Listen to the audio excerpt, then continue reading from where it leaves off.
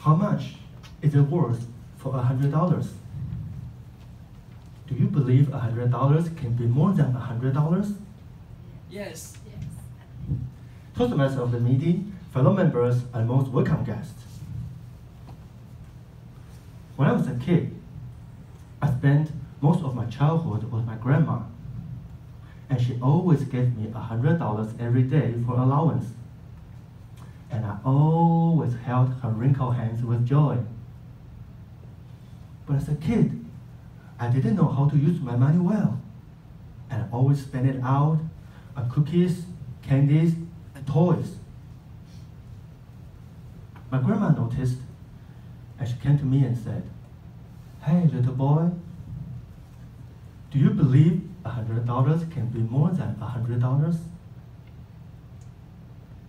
She looked at my doubtful face, turned $100 like this. Wow. Amazing. By a 75-year-old lady, I didn't even know how she did that.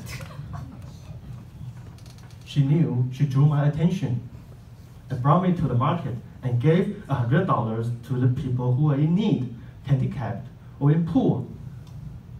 And she said, "See, $100 can be more, just like people, if you do the right thing on the right way, and you can do much more than your imagination."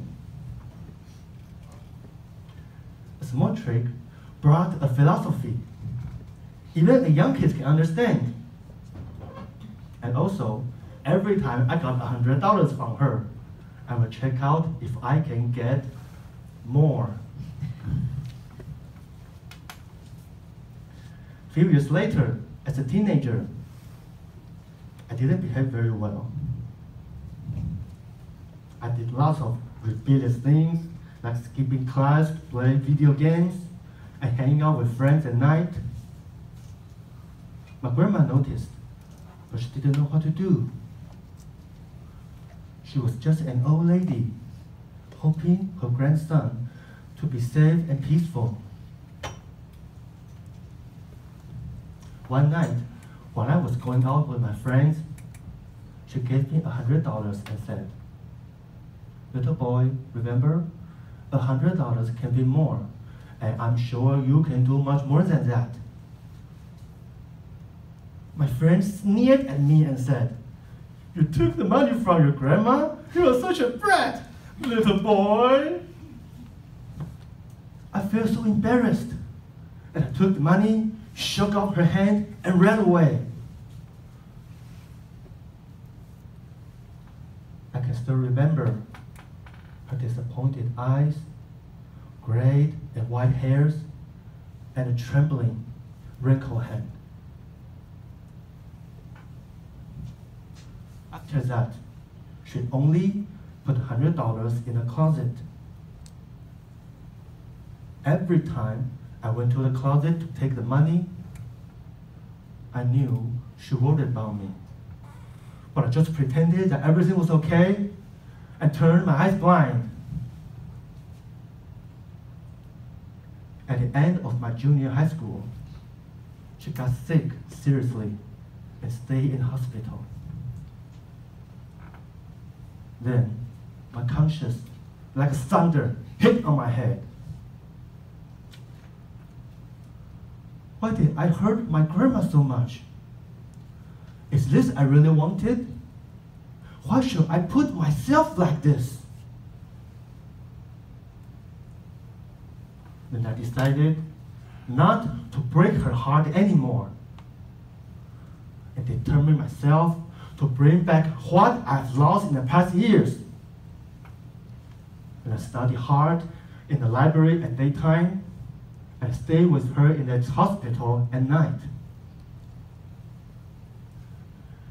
After fighting for 3 months, hanging on day and night, I got a good grade and entered the Taichung First Senior High School. I went to the hospital to tell her this good news, but she couldn't talk anymore. I held her hand, still wrinkled, but cold and skinny. I want to tell her what I've done and how I've changed, but she couldn't answer me anymore. There are too many things to do, too many words to say, but the only things left were regret and sorrow.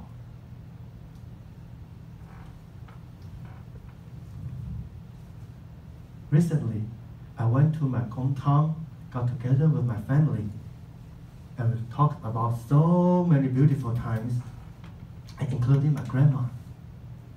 Then, I remember there must be something still in the closet.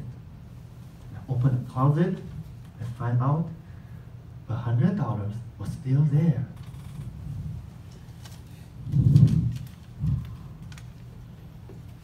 I will not only put it right here,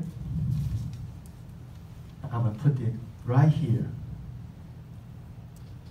It always reminds me that money can be more than money, and I can do more than I can do, and a love from my grandma.